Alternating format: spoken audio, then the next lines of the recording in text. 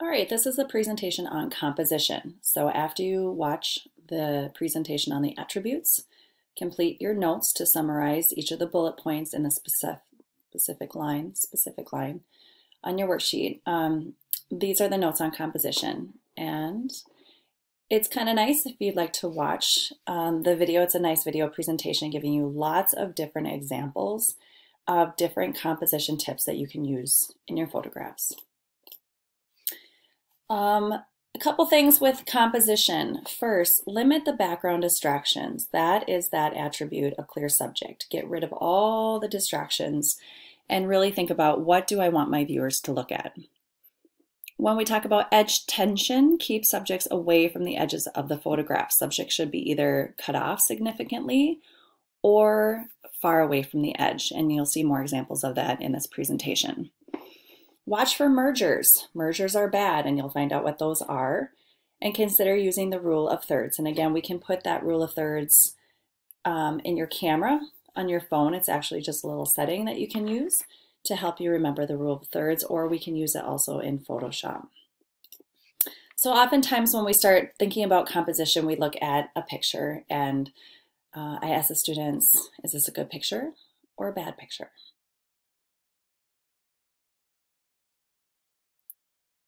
And my question is, what is the reason for your answer?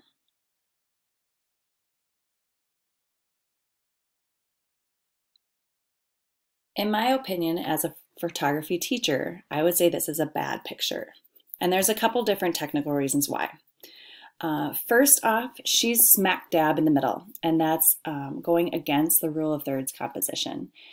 Your subject should not be right in the middle. There's a merger here. See how the tree is growing out of her head? That's a no-no, that's a merger. So even if the photographer would have stepped one step to the left or one step to the right, that would have changed the position of that tree behind her. What is the main subject? What is the photographer trying to focus on? Her.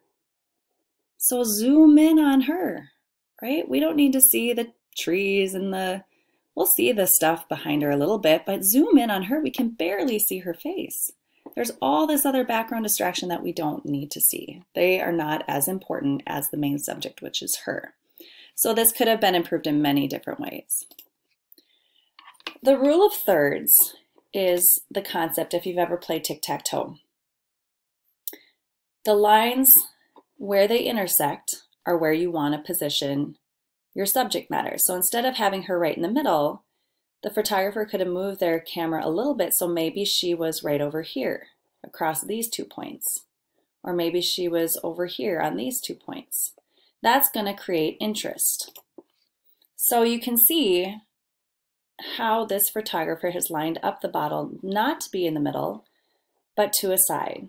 And photography uses the rule of thirds, painting, drawing, many two-dimensional art forms use the rule of thirds as a composition technique.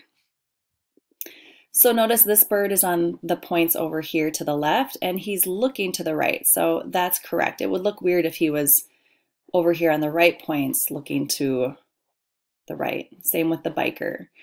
Play with the sense. We call this negative space. Play with that and use that to guide your viewer's eye around the composition.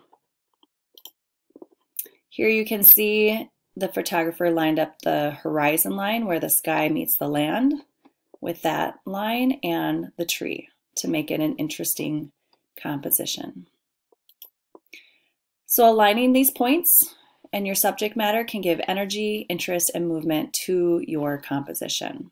Use the rule of thirds. And if you forget, when we bring your photos into Photoshop, we can always crop them and use the rule of thirds there. A couple other tips for you: focus on a portion of your subject. So this is what we talk about when we talk about edge tension. They zoomed in on her face. Her face is cut off on 3 of the 4 sides of the composition. That is edge tension. It creates an interesting composition. Use something in the foreground. When we talk about the foreground, that's usually the objects closest to the viewer, and then there's the middle ground and the background. So try putting something close to you and focus on that, and then have something interesting in the background. Right? Notice that this photographer and this one, they're both getting down low. They're getting at that eye level of the object as well. Here, these two are in the foreground. She's in the middle ground, which is kind of interesting. Find lines and curves to move the viewer's eye. And this is what you saw in the video. They were showing many different photographs that had visual lines to lead your eye around the piece. Again, not the greatest picture by any means. There's too much background distraction. But you can use lines to move the viewer's eye around the composition.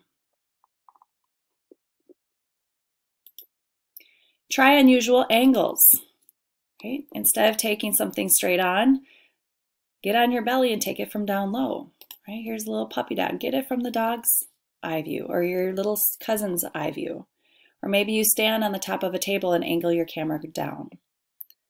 These are different composition tips that you should be trying to use in your photographs. And you'll be surprised at how well you can take photographs right away. Summarize the bullet points in this presentation. Be sure to watch the video and submit your work.